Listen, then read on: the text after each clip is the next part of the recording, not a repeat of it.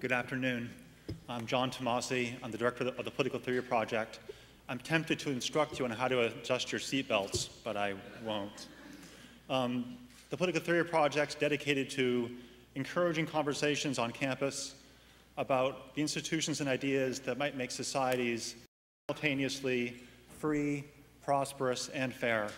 One of the main things we do is encourage students, or create opportunities for students to take leadership roles about the character of conversations on campus about political issues. Part of the way we do that is by trying to stay out of the way of students, and I do my best to stay out of their way.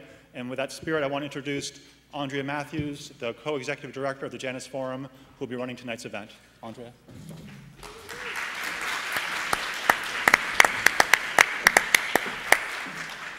Good afternoon.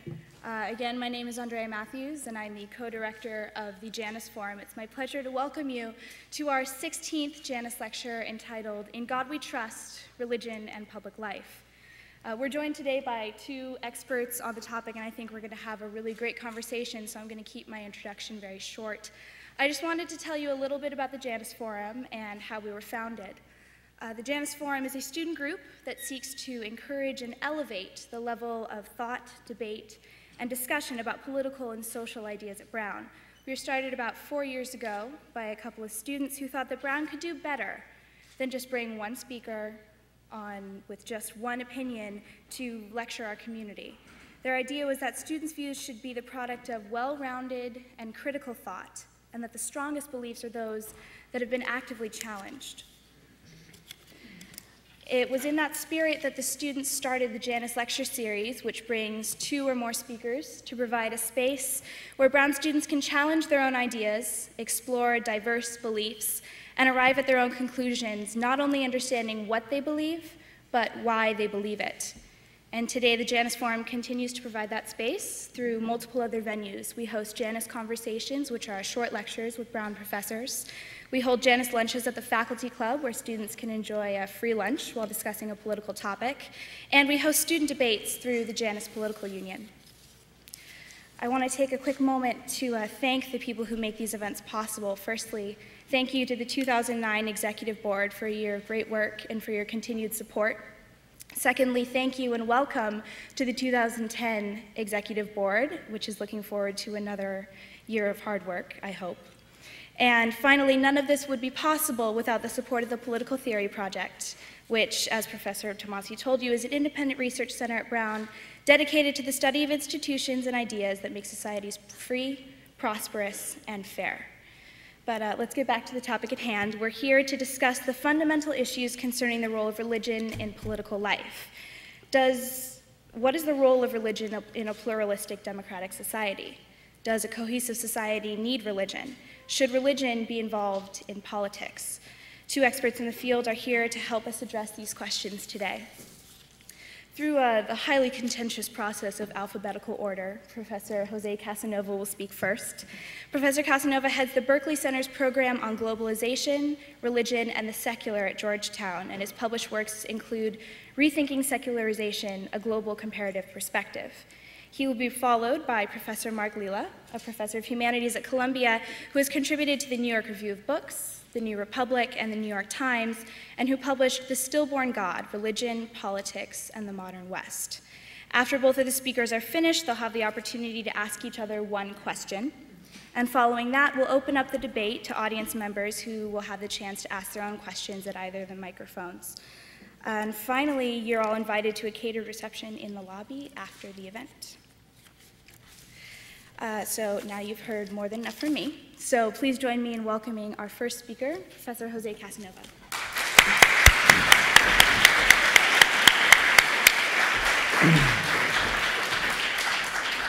Good afternoon. Thank you very much. It's a pleasure to be here and a great honor to participate in this debate with Mark Lilla. In God we trust, and I was surprised to see that Brown has as its motto, in Deo esperamus, which of course can be translated either in God we hope or waiting for God. Waiting for Godot. I'm not a normative political theorist. I'm a comparative historical social scientist, so I'm going to address the questions that Andrea just read, not from a normative perspective, but to illustrate the range of possibilities across democratic societies. There is no single model of either secular state or of how to separate religion and politics and how to involve religion in public life. There are many, many different historical variations. What is clear is that some of the assumptions we had for a long time concerning the privatization of religion and that religion was going to become increasingly irrelevant in modern societies and in public life, these assumptions have been seriously put into question in the last, let's say, 30 years. We could say the turning point was 1979, when simultaneously around the world you have the emergence of, well, first the Pope, the Polish Pope, and the emergence of solidarity in Poland, the Islamic Revolution in Iran, the emergence of the moral majority in American electoral politics that led to the election of Ronald Reagan, and the emergence of the Christian right that has been a crucial factor in American politics since then, the Nicaraguan Revolution in Latin America, bringing liberation theology into the center of Latin American politics. So you had what I call the deprivatization of religion, emergence in all worlds of development, and therefore putting into question the model of secularization and privatization of religion. So now the question is, which kind of role should religion play in public life in democratic societies? The answer will be, of course, it is up to the citizens to decide which role, if any, it's going to play. And the answer is going to depend very much from historical trajectories of different countries, the kind of settlements that they have institutionalized, either as constitutional frameworks or institutional arrangements or cultural norms. It's very clear that the American model, based on the dual clause of no establishment of religion at the state level and free exercise of religion in society, is very different from the French laïcité model, and is very different from other types of secular states, Indian secularism or Chinese secularism, or even Turkish secularism, despite using the same name of laïcité. But it's also very different from many other European societies. In fact, despite the kind of assumption that most European societies are deeply secular, in terms of state-church arrangements, you still have Christianity established in a lot of European democratic societies. Indeed, every branch of Christianity, with the exception of the Catholic Church, is established in European democracies. The Anglican Church in England, the Presbyterian Church of Scotland in Scotland, the Lutheran churches in every Nordic country, with the exception of Sweden, where it was only disestablished in the year 2000, the Orthodox Church in Greece. So obviously the question of which kind of relation is there going to be between religion and politics, church and state, varies even across Western democratic societies. Indeed, you could say that in every case, the key question is which type of separation there is between church and state, or between religion and politics, and it's a question of degrees of separation. There is never a perfect separation anywhere, and which kind of regulation of religion in society, how much the state regulates, controls, or not, the free exercise of religion, and how pluralist this free exercise of religion is across European societies. Now, we can make, in general, the kind of comparison between Europe and the United States, despite the fact of the great diversity within Europe itself. But paraphrasing Karl Marx, on the Jewish question, one could say that the United States is, on the one hand, the land of perfect disestablishment and the land of religiosity par excellence. Namely, it has what could be called the perfect secular state, and it has the most religious society. While European countries in general are deeply secular societies. They are lands of secularity with very imperfect secular states, namely with a lot of legacies of establishment still as being parts of the states. The main comparison or difference is the very different type of religion, the very different trajectories. One could say the difference between confession, which is the name which religions have in Europe, and denomination, which is the name which religions have in the United States. The process of secularization in Europe is a process of disestablishment, a process of deconfessionalization. While in the United States, there was no previous establishment, there was no confessional state from which the state had to, or the churches had to be disestablished. And this is a fundamental difference because in Europe, the fundamental fact, which has to a certain extent led to our secularist assumptions, is the fact that since early modernity, especially with the Westphalian arrangements following the religious wars, you have not so much the secularization of the state, at least not at first, not religious pluralism or religious freedom, but actually the establishment of the principle cuius regio eius religio, which means the territorialization of religion and churches, and the confessionalization of states, nations, and peoples. So there was the need to deconfessionalize the state, deconfessionalize the nation, and deconfessionalize the people. And this is the fundamental transformation of European societies of the last 300 years. In the case of the United States, there was no previous process of confessionalization from which people or even the state had to be deconfessionalized. Even in the case of the established churches in the colonies, those were really minority churches. Only an elite, a minority elite, were members of the church. The majority of ordinary people were not confessionally tied to the churches. Neither the congregational churches in New England, nor the Anglican churches in the southern colonies. And we know historically that actually the churching of the American people took place after independence through evangelical revivals. So there is a fundamental different relationship between religious mobilization, religious individualism, and you could say modern politics in the United States than in Europe. And this, to a certain extent, explains also the different attitudes toward religion and politics, where in Europe it is assumed that religion should be a private affair, should not enter politics. This assumption is much more difficult to maintain in the United States, where religion has been at the center of political mobilization, basically since the time of the Second Great Awakening, through the mobilizations against abolitionism, against abolition, the civil rights movement, of course, in the 1960s.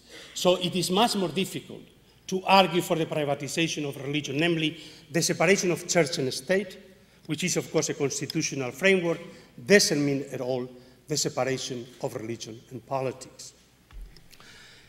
In fact, while liberal political theories share the secularist assumptions that the public sphere should be a secular sphere, think of theories like John Rawls or Jürgen Habermas or Bruce Ackerman, the actual political scientists doing empirical analysis of really existing democratic societies, let's say people like Robert Dahl or Juan Linz or Liebhardt, none of them have any premise that either the democratic state has to be secular or the democratic policies have to be secular, because they know that de facto this is not the case.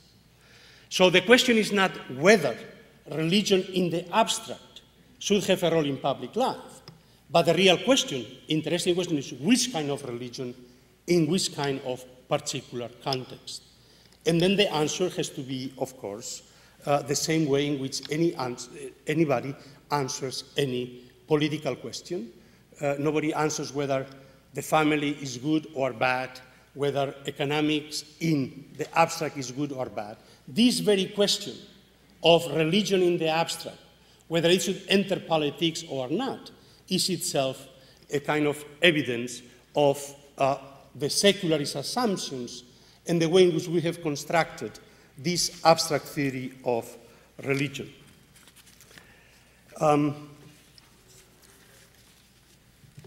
In 1994, when I published Public Religions in the Modern World, and I proposed the theory of deprivatization of religion both as a new empirical trend, but also as arguing that there was no normative grounds to try to privatize religion or to keep religion away from the public sphere. At the time, I argued for public religion in civil society, namely in the public sphere of civil society, without entering political society or the state. In a certain sense, since then, I have been revisiting my own position, and the moment one enters into comparative analysis beyond the West, one has to open up the analysis of political religion beyond civil society, put into question the thesis of differentiation of the spheres, which we have assumed as a European model that is repeated around the world, and realize that once go beyond the West, not only to Muslim societies, but to India, to China, that all these issues emerge in radically new forms. And we are entering precisely, I think, a contemporary global moment in which our assumptions concerning what the Eurocentric teleological model of European Western development was for the rest of the world is being put into question. Now, of course, we may regret these new developments, saying, well, it's simply evidence of the resurgence of religious fundamentalism against secular modernity. And we may, of course, defend a secularist position. But the important thing is to defend, if we defend a secularist position, that we defend it on normative grounds and not because this is what to be modern means, namely to use modernization theory to defend, if you wish, a secularist position. And here is actually interesting, again, to compare the American and the European experience to see how people lie differently to the pollsters. Now, we know that people lie, but they lie in different directions.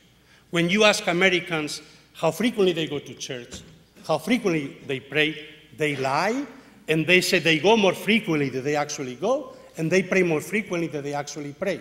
We know that because precisely those, my colleagues, who defend the theory of secularization and want to prove that actually secularization also happens in the United States, have shown that you cannot trust the people telling you the truth. But the interesting question is that in Europe they lie in the opposite direction. They hide their own religiosity and claim they are more secular than they really are.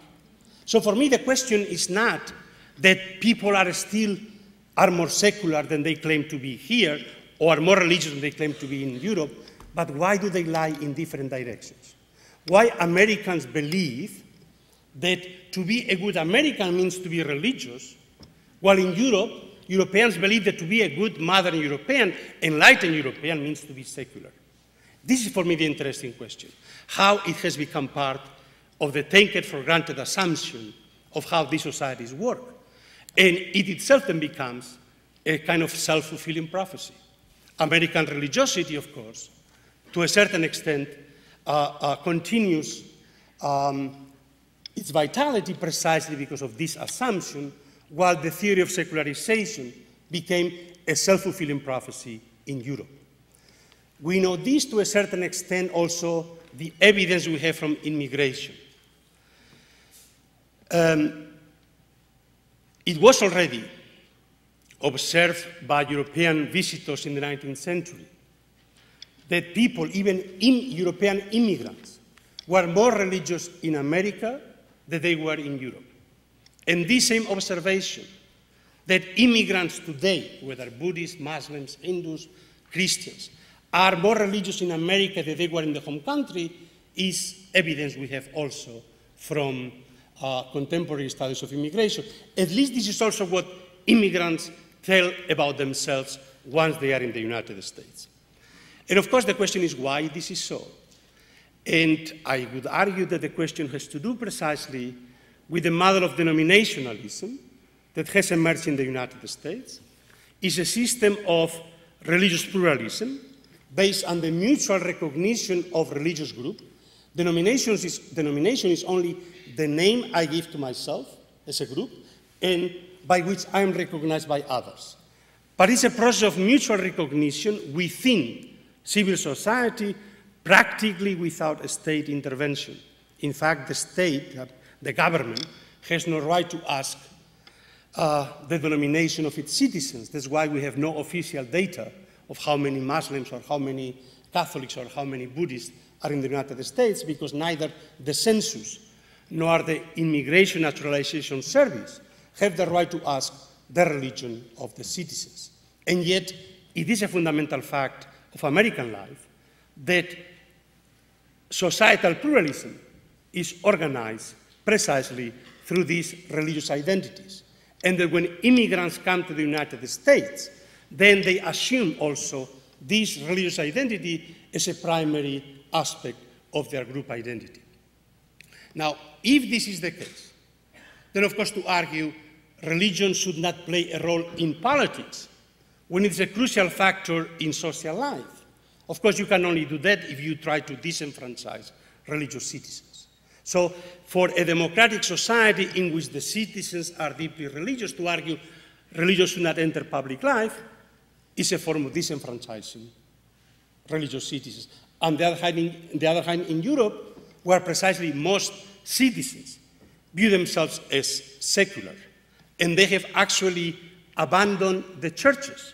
They have become deconfessionalized and understand this as a process of liberation, emancipation from religion.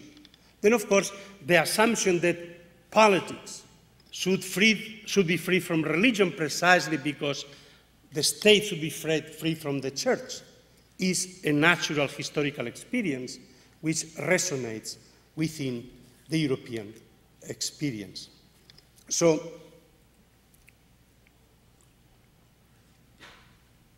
the argument I'm making is that the questions we are addressing are concrete questions that will have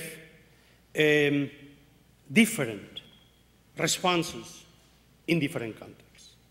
And there is no perfect or ideal normative model that should be generalized for every democratic society.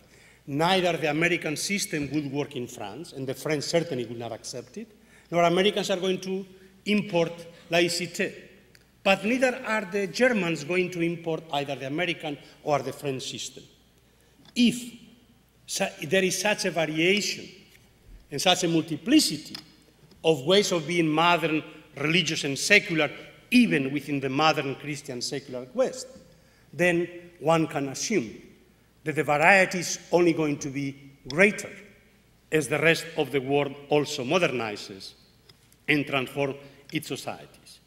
Indeed, while up to, let's say, 20 years ago, the focus of all research had been on religion and the problem of religion, today I would argue certainly the last decade, the most interesting developments, both within religious studies, but also within the social sciences, has been in the need to look at religion and the secular as two mutually constituted fields and phenomena, and mutually constituted in very different ways, in very different contexts. There is a very famous joke, many of you may have heard it, Northern Ireland, somebody crossing from a Protestant to a Catholic district, hands up, where are you, Protestant or Catholic? No, I'm an atheist, but which one? There is such a thing as a neutral, secular individual. The kind of assumption we have of secularity as being the kind of the natural humanity, what remains when we get rid of this superstructural thing that we call religion. This assumption we had is obviously false. The secular itself is constituted by the religious, and the religious is constituted by the secular. And so the interesting question is then to begin thinking how these things are interconnected, and to begin seeing how when we think we are the most secular, we are actually reproducing perhaps particular religious patterns that come from history. So I would argue for Europeans, it's very hard to understand what American religion is because they see it so secularized, so mundane, and the boundaries are not clear at all. Indeed, in the United States, the boundaries of the religious and the secular are not clearly framed despite the wall of separation, while in Europe they were relatively rigidly maintained because everybody knew what religion was, ecclesiastical institutions. One religion becomes a republican religion of citizens. The attempt to simply solve these questions through legal constitutional arrangements becomes much more problematic. So I have not given you an answer to this question.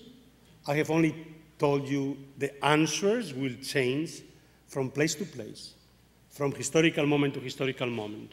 There is no ideal normative solution of how to separate religion and politics, to which extent religion should play a role in public life. Ultimately, in democratic societies, it's up to the citizens to decide how these things should play out. Thank you very much.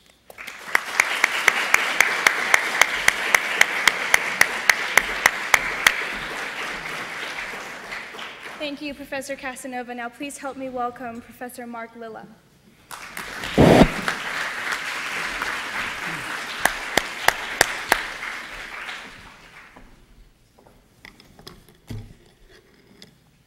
The question posed is, what is the role of religion in public life, particularly in pluralistic democratic societies?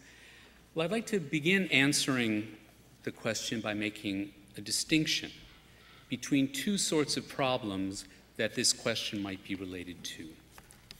The first is the role of religious belief and practice in an established political order. The second is the place of theology in establishing a political order.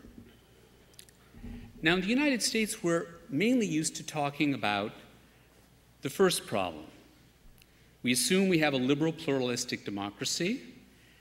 We know which rights people should have to practice their religion, and we ask ourselves what influence it should have on public policy, what the limits of toleration are, what constraints can be put on religious communities, what constraints religious communities can put on their members, and so on. This is the problem of church and state, and there are lots of books in the library and in the bookstore here trying to find the right answer. But as Jose Casanova has just said, it turns out there isn't just one answer even in the West. It turns out you can wear a headscarf to school in Holland. You can't do that in France. Germany pays its ministers with public funds. Ireland doesn't. Canada and Britain give public funds to religious schools. This is unconstitutional in the United States. Now, Professor Casanova, I think, stops there and just sees variety. I think, though, that we have to recognize that something unites the nations in the West today, liberal democracies in the West. It's not how they treat the problem of church and state and where they draw these lines. It's rather the principle by which they do it. And the principle that they all share is that human beings govern themselves. God doesn't. How did that principle get established? Well, that requires telling a bit of a story. We need to understand how we got from a world where God legitimately ruled over human beings to one in which human beings rule themselves.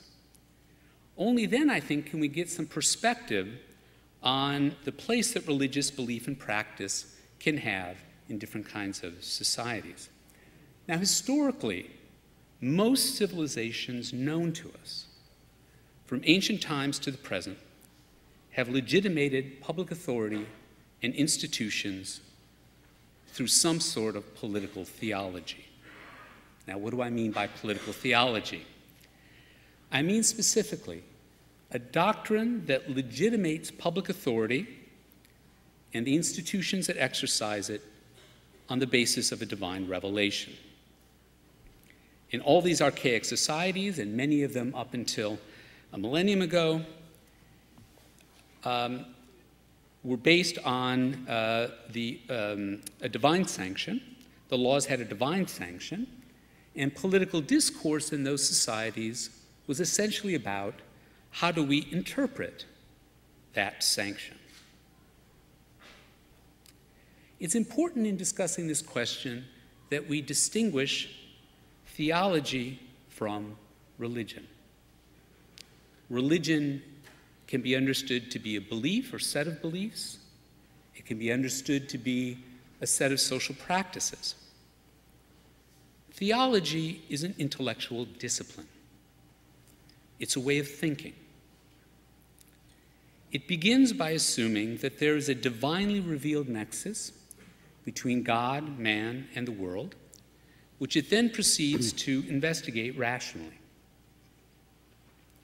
Political theology, as I want to define it for today, derives political legitimacy from this nexus and the way it understands this nexus.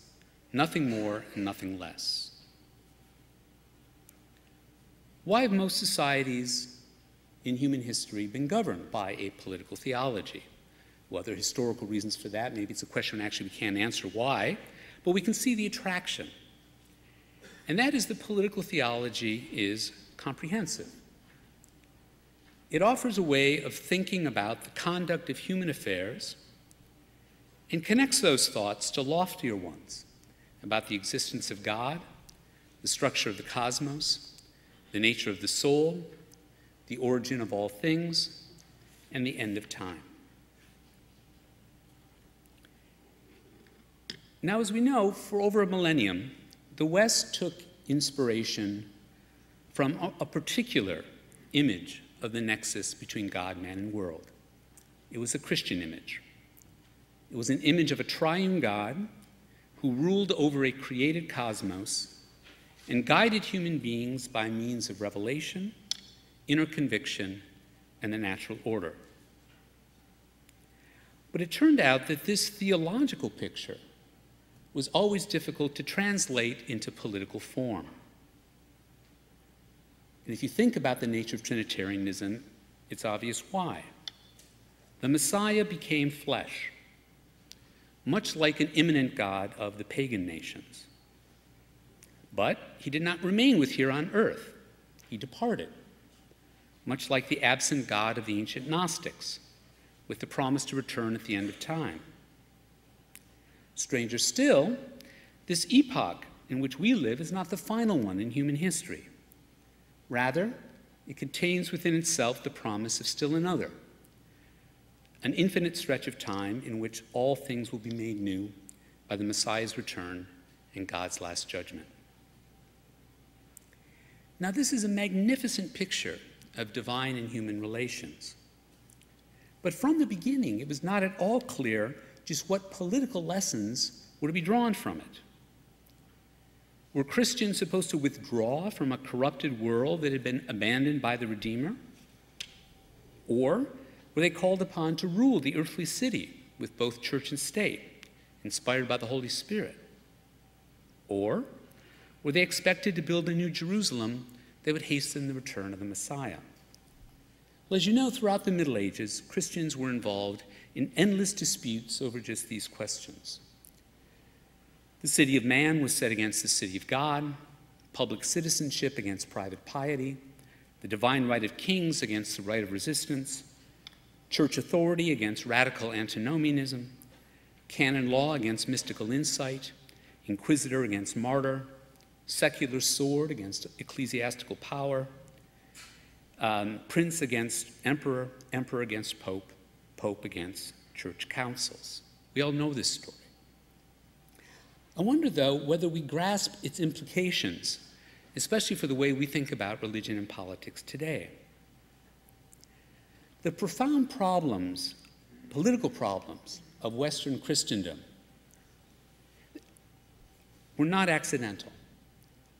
They had roots deep in and solely in the ambiguities of one particular religion, Christianity, which never quite managed to develop a coherent and authoritative political doctrine given its commitment to this Trinitarian idea. Judaism has its halakha, Islam has its sharia, and those laws cover every aspect of human life for believers. But no such law exists in Christianity. All that exists is endless dispute about the believer's relation to the world and thus to political authority.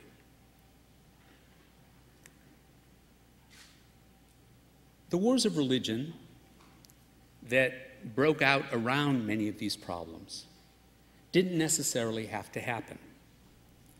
There was a specific dispute in a particular area of the world, in a particular religion that had a particular theology. The problem to which modern government, and especially liberal democracy, is the answer, is not a universal answer. The problem itself was not universal. It grew out of a very specific problem in our neck of the woods. And it's because of that that we need to understand that the way we think about the problems of religion and politics today, not the answers we give to the question of church and state, but the way we even pose it, arises out of this crisis within Christendom and a new answer that was given, or rather a new approach to thinking about political affairs. And that new approach was inaugurated by Thomas Hobbes. Hobbes did not try to refute Christian political theology. He did not try to deny its claims. He did not try to replace it with another political theology. Rather, Hobbes changed the subject of political thought. He changed it from God and his commands to man and his beliefs about God. In the Leviathan, Hobbes showed the Christian West how to let God be when thinking about political legitimacy. He laid down a fiat. From now on, our political thinking will not begin with God's revelation in politics. Instead, it will begin with the nature of human beings as believers in God. And in doing that, Hobbes slyly replaced political theology with what we do now, which is essentially political anthropology. He made it possible for us to think about man as the legitimate authority over himself and not God. Well, you learn about this all in your classes, but I want to put an emphasis on it for talking about the questions you've posed today. This was a distinctive break in the history of Western political thinking, but I think in the history of human political thought as well. There was a separation between two ways of thinking about the political problem, from the point of view of God and his commands, or from the point of view of human nature and human beings as believers in God. Now, I want to say that this separation, I call it the great separation that Hobbes effected between political theology and the political philosophy we practice, is not the same as the separation of church and state.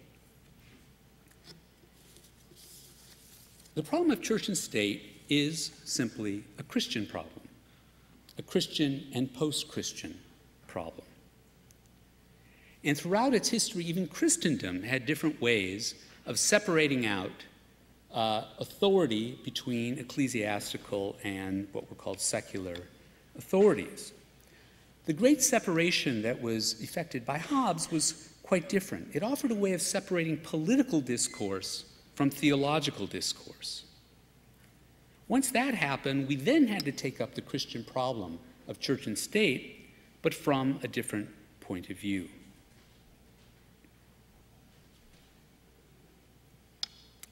All right.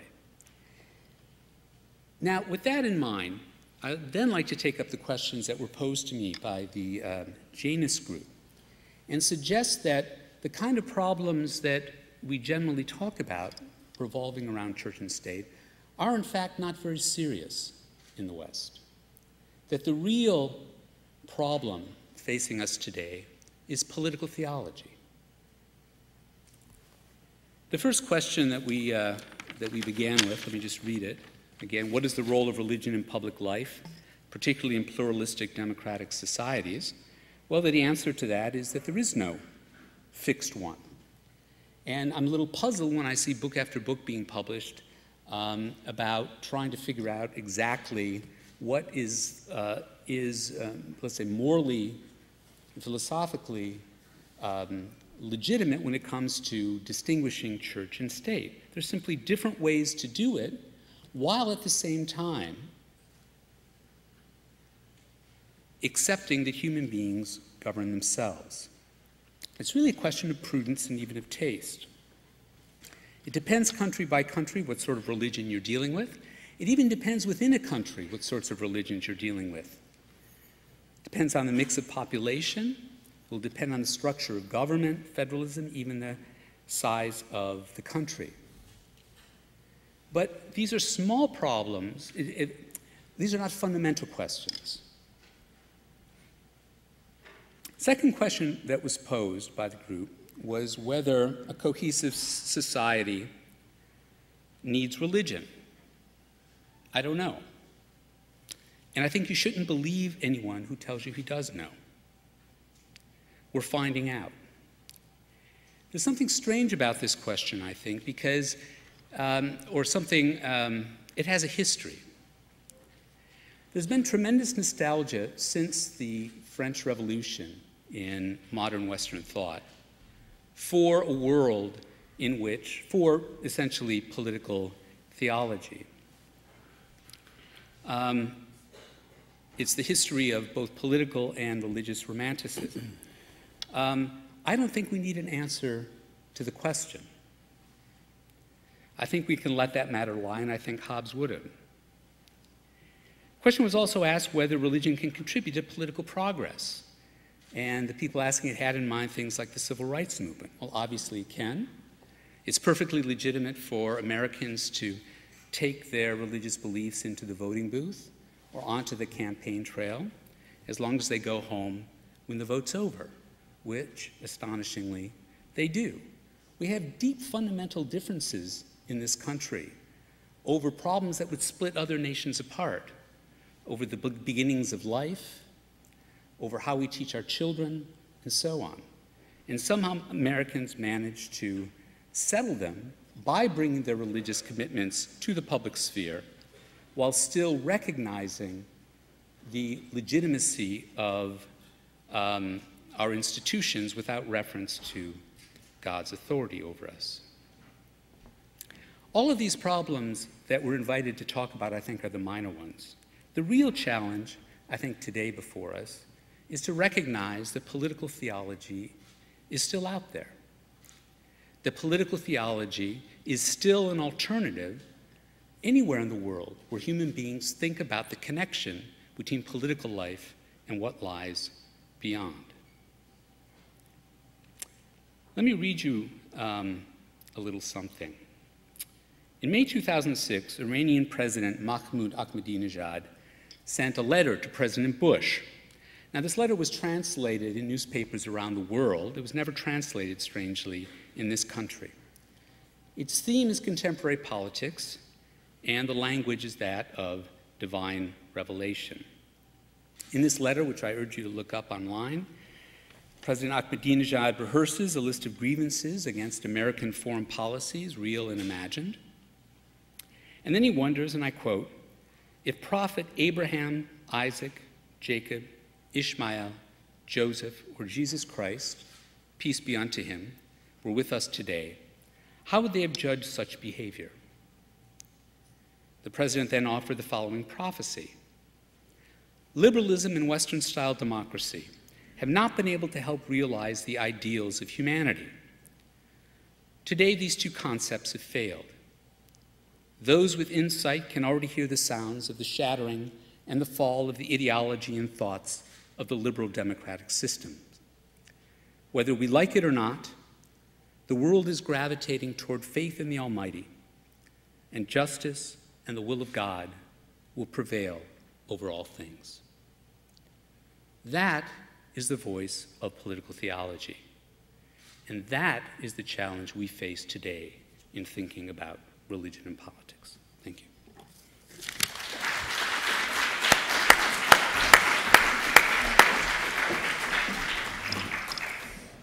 Thank you, Professor Lilla.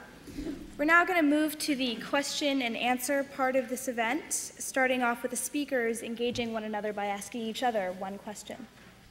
Please. You go first. Is this working? Yeah. Following up on what I just said, I'd be curious to hear Professor Casanova talk about Iran. He began his talk with Iran, and he compared the resurgence of political, or not even resurgence, but the arrival of political Islam to Iran, compared that to what was happening in Poland when the Pope arrived and rallied the troops of Solidarność, and also compared it to the rise of the moral majority in this country. And there's a kind of, it's a sociological approach to this problem that essentially sees societies as either secular, pre-secular, secular, or post-secular, or desecularizing, as he said. It seems to me that the example of Iran points to a more fundamental problem that does not have to do with secularization. In fact, the term doesn't even apply to the situation in Iran. The challenge was to sovereignty and the legitimation of authority. Will this country, will the institutions of this country be legitimated through a revelation or not? That decision was made. Now, what has happened since, we can talk about what relation that bears to the revolution in political theology in Iran. But it seems to me that that case points to a different kind of challenge than the secularization problem that Professor Casanova was talking about. Yes, indeed. I did not compare the four cases. I only said that the same year appear these four cases in which very clearly religion entered the public sphere. And therefore, we were forced to rethink our assumptions about secularization, modernization, etc. Iran is indeed a fascinating case. On the one hand, you could say, well, it's just a modern Jacobin revolution. And obviously has been compared with the French Revolution, with the Soviet revolutions, and it's a modern revolution. But indeed, the question is that of sovereignty and that of political legitimacy. The unique answer of Iran was to establish dual sovereignty. On the one hand, modern political, democratic sovereignty, the people, the nation.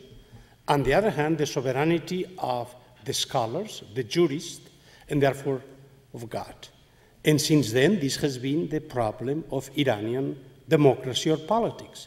Who has sovereignty? Khatami, that was elected by the majority of the people, or Khamenei, that was chosen as the representative of God. And what we see now in Iran happen is that these two principles cannot live with one another, and now we don't have dual sovereignty. We actually have triple sovereignty. We have, on the one hand, the principle still of democratic politics, the principle of the mullahs, the ulama, and ultimately we have now a military repressive regime, and basically eliminating both principles of legitimacy, and in which a regime has no other legitimacy but pure force. So indeed, the problem of the modern world is one of sovereignty. But the point I wanted to make is that this problem was not solved by Hobbes. Indeed, for me, the interesting question is that the European solution of the absolutist state was by imposing a homogeneous uniformity in society, in the nation.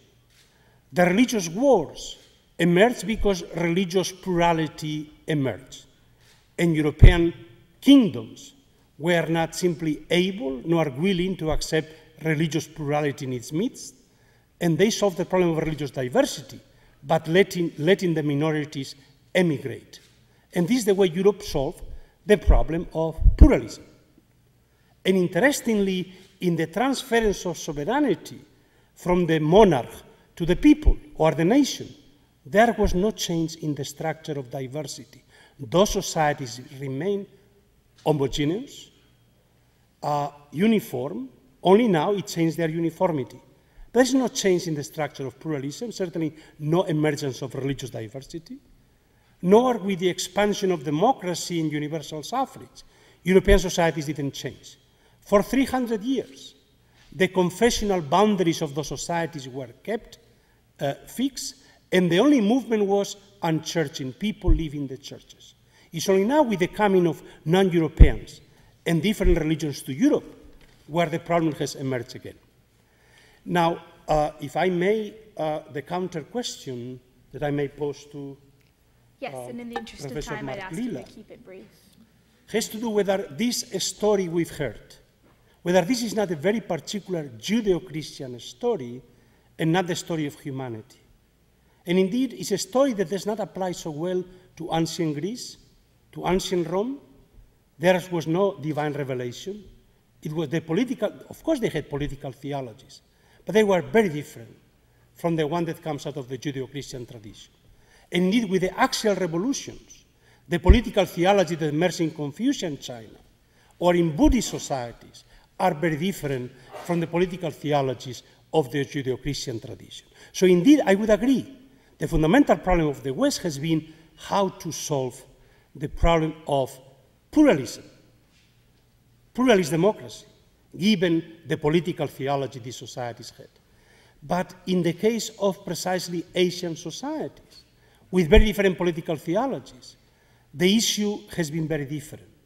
And so the interesting question for me is how today, the story we have told about how the world was going our direction, the direction of the West, is becoming problematic because as the globalization takes place, there is on the one hand a globalization of the Western model, but it enters in tension with very different structures, with very different political theologies.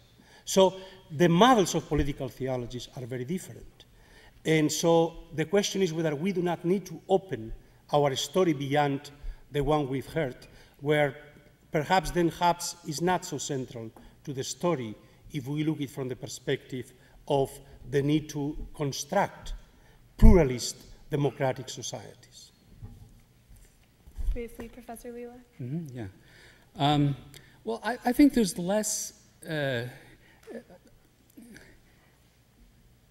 It's often said that non-Western political theologies are completely different from those that derive from the Abrahamic tradition. I just don't think it's true, and it's interesting to start comparing them, or rather the differences are not that great. If the emperor is divine, that seems to me to be, every word does seem to me to be a revelation. I think the word revelation applies to a political theology based on the divinity of the emperor, or even if the king is the sole interpreter and messenger. So if you look at ancient Near Eastern religions from Sumeria through Egypt, they all are based in one way or another on a revelation of how one should live that comes from beyond and that legitimates the structure of political authority. And I mean it in that abstract sense. And that does not, and Hobbes is an answer to that as well.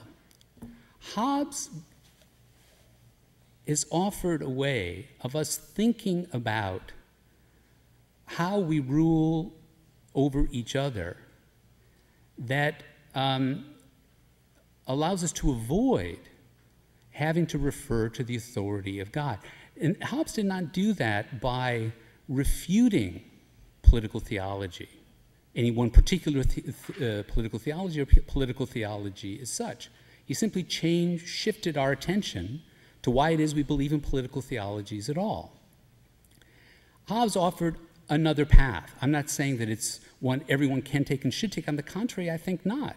I think that Hobbes came up with an alternative to all political theologies through a crisis in a particular political theology. And that's why when we look at where Professor Casanova and I agree, I think not only should we look for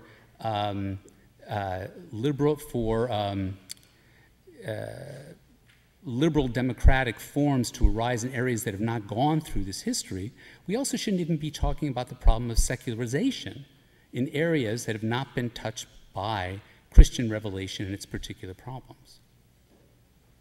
Thank you, professors. We'll now move to the student question portion of the lecture. I'd ask you to take your places at either side of the microphones. We want to give as many students as possible a chance to have the opportunity to challenge our speakers. So I'm going to ask you to be as concise as possible when asking your questions. And on one final note, at each lecture, we give out the Hardball Award to the person who asked the most challenging and thoughtful question, and last lecture's winner is Natasha Go. If you wish to be considered for the award, please state your first name and your last name clearly. However, you should beware if you ask a particularly easy question to our speakers, in which case the shameful softball award awaits for you. Now, my co-director thinks I'm a little bit crazy for threatening to do this because I have really bad aim, but I wanted to warn you that if you ask a really easy question, you may want to duck. All right, let's get started. Please. I don't want to be considered for having the ball thrown at me, but I actually quite appreciate the approach you take to the subject, which almost took it out of the context of America and a place where we're greatly politically interested, where discourse about religion and public life takes a much more almost picayune role. But I do wonder, there is a contingent, I think, in American political life that is quite vocal about, even lacking a divine revelation underpinning the government, is very vocal about not having such a thought even enter the political discussion. I'm thinking particularly about the secularist or humanist movement within this, which is quite noticeable within this country. And I don't wish to stereotype them incorrectly, but just to say that I do feel I'm looking to find, oh, here comes the mic.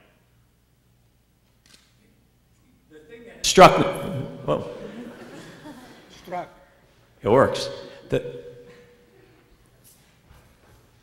So I filibustered for long enough for them to get a mic. The thing I wonder, or that strikes me about the secularist movement, is I've seen them offering a set of values often, or moral judgments, to supplant religion. And in many ways, I wonder if we might consider anyone offering a moral menu within our political discourse as really offering us a religious choice or their revelation for us to take to the sphere. And I'm kind of disturbed that we don't make, that we seem to distinguish between the religious and the secular, when I really feel that both parties are offering us a moral choice or moral menu.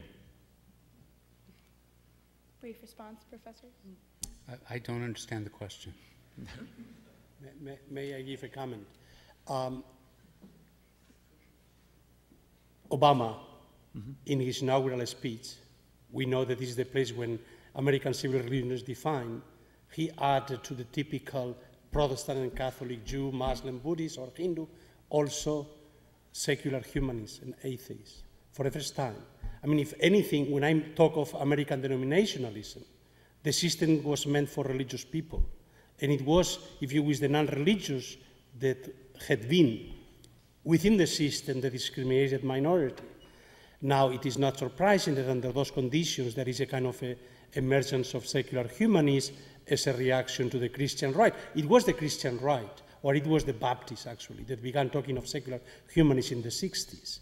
First as a kind of negative name, but then was taken as a kind of self-mobilizing, precisely to counter what was very clearly the emergence of the Christian right. So I'm not surprised that there is a need to organize secular humanists in the United States and to mobilize them politically, certainly. Take a question from this side. Sure. I'm Kelly Malahan. I don't think I'm eligible. Sorry, Kelly. This is a question for both of you. You guys have a lot of different theories about how Western societies deal with religion, and you kind of, both of you arrive at individual rights as sort of overriding religion, and you know, the citizens decide what the religion is, or something along those lines.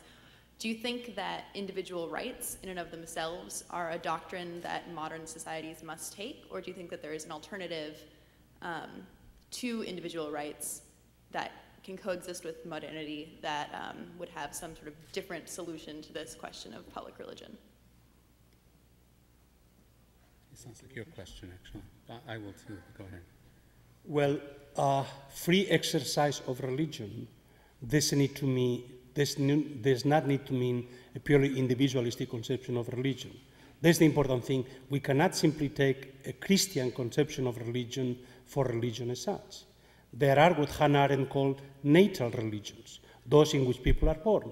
Judaism is a natal religion. Hinduism is a natal religion. And so the principle of individual human rights is not the issue here. It has to do with groups that have a right also to maintain their identity in the context of globalization. This is very much what the Jewish question has been all about, the right of Jews to be differently religious than Christians, and more in our global world, we need other categories of defending the right of being religious, but not purely as an individual human right, because then it leads to the whole issue of proselytism and how some religions, very much, some other cultures, of course, feel threatened by an evangelical, individualistic conception, Christian conception of religion. So it is an important moment that freedom of religion, interestingly, has become one of the cores of individual human rights. But it is a problematic conception once the system becomes globalized. Yeah, I guess my answer to the question is that there is no alternative to ascribing to individuals the right to worship as they wish, but we need to appreciate how many different forms of religious worship, individual and communal, are possible within or under that, with that assumption. The only place where there's friction, it seems to me, is on the right to exit community. That a conception of individual rights to worship can leave room for people to educate their children communally, to have a part of the city where, as you know, I live in Brooklyn, and I'm surrounded by Hasids, and there are wires up in all the neighborhoods, places where you can walk on Saturday. The elevators run all day on Friday night. There are all sorts of things you can do to accommodate communities and to allow communities to govern themselves. The only thing that we have to insist on is that if an individual wants to leave, he or she can. That's pretty much the only strict constraint. Thank you. Thank you, Professor. From the side, please.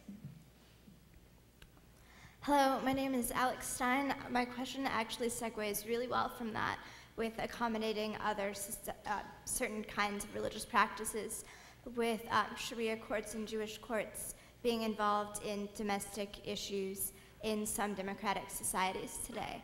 I was wondering how you both felt about the impact of these courts on democracy, and if they should be limited to domestic issues like divorce and child support, they could be expanded to criminal issues, and what impact that has on the performance of the regular government courts. Yeah, that's a great question. And that touches a bit on what I was just talking about. I don't have any firm views about it, though when the Archbishop of Canterbury spoke up on it, I realized where, for me, at least there's a line to be drawn. and that is whether the decisions in these courts have standing outside of the community. That seems to me, again, fundamental that we say they do not. They do not have standing in courts of law in a democratic republic. However, within that, as long as within that envelope, I think that there are creative solutions possible. However, keeping in mind that they're possible here and maybe not elsewhere. You know, the reaction to the statement of the Archbishop of Canterbury was interesting to sort of watch country by country how people reacted. There was outrage in France about it, a little bit but not much in Germany. And all of these reactions had to do with not only sort of national psychodramas about religion and politics, but also have to do with their own traditions and also the elasticity of the societies themselves. We're a big country, we're a diverse country, we're comfortable with that. It's possible for these sorts of courts perhaps to exist and have limited jurisdiction, and they aren't going to be very prominent. However, when you have a tradition of struggle over legitimate authority, as you do in modern French history, the long struggle from the Revolution on over laïcité, then I would say it's a bad idea in France. I don't have an a priori view on it, but I do think no matter what the country is, that I would be very wary, in fact I would say one should not allow the decisions of these courts to have standing outside of the community. Very briefly, legal uniformity is key to the structure of the modern state as it developed out of hubs. And here I will agree the relevance of hubs here. But of course, in other places where you could not impose this uniformity without a lot of ethno-religious cleansing, this was not possible. In India, you could not. You have to create a structure also to open up different types of jurisdictions, even legal pluralism. I'm not saying that this is a solution, but the more plural, the more diverse societies become, the more creative they will have to become in also accommodating different systems of law. Even in the early modernity, there was a multiplicity of legal systems. The uniformity of the whole legal system, of course, comes out of the modern democratic revolutions. And it's having to do very much with the kind of the general will and the need for everybody to conform to the rule of the majority. And I think that we need to open up to conditions where real diversity emerges and to be creative without undermining the fundamental principles of equality and liberty. And the question is, of course, we know that even these two principles are always in conflict. So we have to find creative solutions to how response to these questions. Issues of gender and religion are going to be a key contested issue for many, many decades. And they all are going to be around the kind of question you have addressed. Thanks, Alex. Briefly, Zohar? I just wanted Professor Lilla to inquire into the narrative that you began your discussion with. You used the word Christianity, but I was wondering, I guess, firstly, when does Christianity begin? Is it with this mythical tale of the crucifixion or with Constantine? And related to this, because my real question is, to what extent God has to be comprehensive in our worldview to constitute a theology? And if you define theology as being a comprehensive view of God, then I would question that and wonder whether theology itself is already incomprehensive, whether in the very concept of theology there isn't a divide between the theos and the logos, where the very act of translating metaphysics into the world of discourse represents the ultimate problem of representation, one which Plato recognized without being a theologian, and that the question of representation is one which not only plagued sort of the medieval theologians, but us today when we think about representation in the modern sphere. So I agree that theology is important, but I want to know whether it's comprehensive. So we got a lot of questions on the table here. One final point. Abraham mentions God as the judge without receiving anything from God saying, I'm the judge. And his question to God is, will not the God of all the earth deal justly? To me, this already anticipates Hobbes. Abraham already invokes human nature or some argument for justice independent of this God? Oh, well, there are too many questions there for me to answer, and some of them are above my pay grade. But I want to take one part of that I thought worth commenting on, and maybe also correcting something I said, or nuancing what I said. And that is that I said that not theology, well, I did not say just theology, but political theology, the attraction of political theology is that it's comprehensive. Comprehensive in the sense that, or rather, the political theologies of Judaism and Islam are comprehensive because they offer a law that both prescribes or gives advice on every aspect of human life, right? But it is true that one can have a political theology, you might even call it a negative political theology, where God leaves us a lot of room to figure it out, right? Where we learn from our reading of the Bible, or let's say the New Testament, that we're fallen creatures. And we've read our St. Augustine, and we learn not to expect too much of ourselves. And we realize that between now and then, we've got to deal, between now and redemption, we've got to deal with fallen human beings. God doesn't give us a lot of specific rules in the New Testament. In fact, there are none. So we've got to work this out ourselves. We have to make the assumption that human beings are sinful, and we can make a lot of Hobbesian assumptions about people, right? And we've got to figure out how we're to live together and live decently within that. So it's possible to have a loose political theology that is like that, but the assumption is still that God has legitimate authority over us. He has only passed that on to us by absenting himself so we can deal with ourselves after the fall. Thank you, Professor. Looks like we've got one more question. Hi, you may have just answered what my question was trying to get at, but I guess I had a question for Professor Lilla about how you were defining political theology.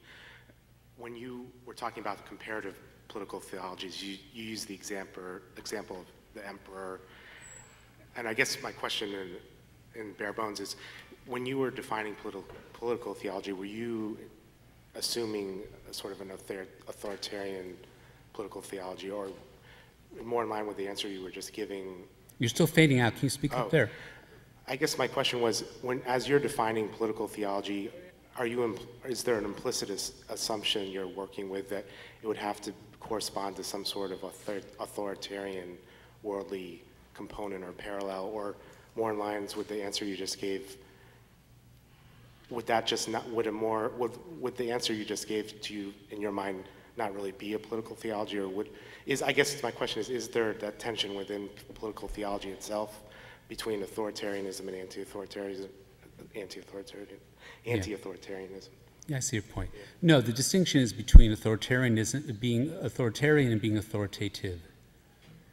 And political theology establishes legitimate authority. That doesn't mean that we're destined to live with bullies as our rulers. Let me give you an example of someone who is, I think, well, I'm not sure quite how to read him, but someone who sounds like a negative political theologian, that is, a political theologian who sees God to be rather absent, and that's Reinhold Niebuhr. Niebuhr takes the Augustinian assumption that human beings are fallen, and that in thinking about not only how to structure a decent society, but also what we do in times of conflict, how we deal with war, we have to assume we're dealing with, and that we're on our own and figuring out how to deal with fallen creatures. Nonetheless, the authoritative voice, we do hear an authoritative voice, and that's the voice of prophecy. That you can have a prophetic political theology where the role of the prophet is to call individuals and rulers to listen to God's word and to behave and to rule justly without that person himself taking the authority to rule. I could say more about that, but that offers another picture of what a political theology might look like.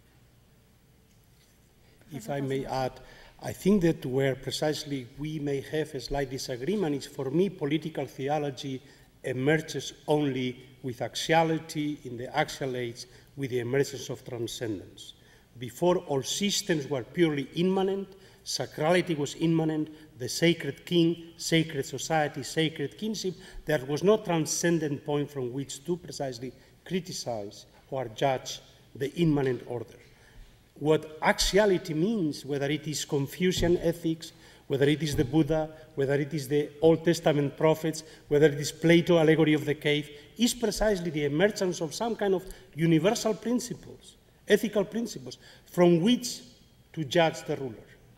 And this is, of course, the emergence of a new type of political theology. Now, those become again immersed in empires and feuds.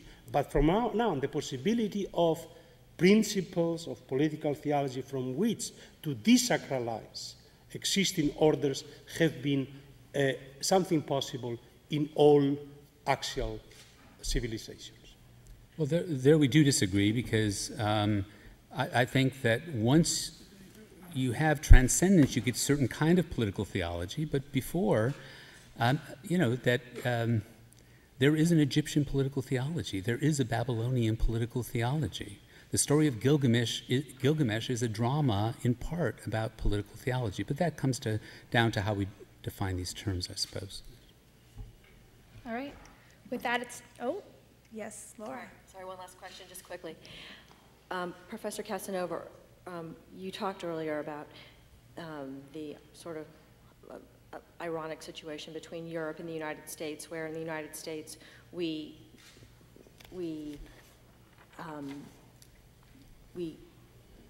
I'm sorry, I'm going blank. In Europe, people are more religious than they say they are, and in the United States, people are less religious than they say they are. Is that maybe not a coincidence? That is, in the United States, we have this secular society, and maybe that's why we tend to be more religious? Does that make sense? I don't know whether we, when you say we, I am both European and American, I'm caught in between. And I think that the fundamental difference is Europeans experience becoming modern as becoming free from the confessional identities which are imposed to them. Americans understand their religious identities as a voluntary identity they assume in relation to other religious identities. And the fundamental question is the possibility of changing them. The last Pew survey indicated that 28% of American adults claim that they have a different religion that they had as children.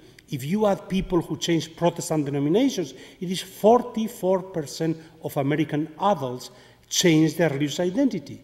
In Europe, this is unthinkable. The only change is from your confessional identity to secular identity. There is no other religious dynamic in Europe. There are small conversions of minorities to this religion and other, but there is really no other possibility. So you don't have any theories about why there's this pull in the United States as opposed to Europe? Here, the religious identities are a process of becoming modern through mobilization, through citizenship, so they are tied. While they're in the process of becoming modern, people had to free themselves from what were considered pre-modern identities. So they are viewed as liberation, while here is a way in which people assume their voluntary collective identities in relation to other groups. No, if I understood the question, I mean, this is sort of interesting, sort of the sociology of lying. I never really thought about that. And your answer, Jose, may help explain why Europeans underreport their religious practices, but it doesn't tell us quite why Americans overreport. Do you have a thought about that? Well, what we have is, of course, a anecdotal evidence from Eisenhower and saying that I don't care which religion Americans have as long as they have a religion. When I said that the really kind of underprivileged minority in America are the secular humanists, in this respect, I mean, we know from surveys that people are more willing to elect a Muslim as president, even today, than an atheist. Now, this implies somehow there is a collective norm built into American political culture that somehow, and this is something which Tocqueville explained, despite this diversity, there's a fundamental aspects of American civil religion, and being religious, but in this particular Republican way, is one of them. And the interesting question is why immigrants, the moment they come here, adopt this identity. Even, let's say, Soviet Jews, that when they come here, they had no relation with American Jews because they could understand their Judaism as religion. For them, Judaism was a national identity, was put in their passport, and they wanted to free themselves from it. So they were not eager to become Jews in America. And yet, the longer they are here, the more identify Judaism with religion and are willing to join Jewish religious associations. So this fact that this is the way in which America has structured its pluralism, perhaps the answer is because the alternative is racism. Race and religion have been the two ways of structuring American pluralism. And most people prefer to construct their identities around religion, certainly minorities, I would say, than around race. Thank you, professors. All right, with that, we're going to conclude the formal lecture. We invite you to join us out in the lobby to further the conversation, or at lunch with the Janus Fellows tomorrow at 12 at the Faculty Club. And please join me in thanking the professors once again. Thank you very much. Something to see in this Pew study on religious practices that came out in the past year. That, the last survey. yeah, that was about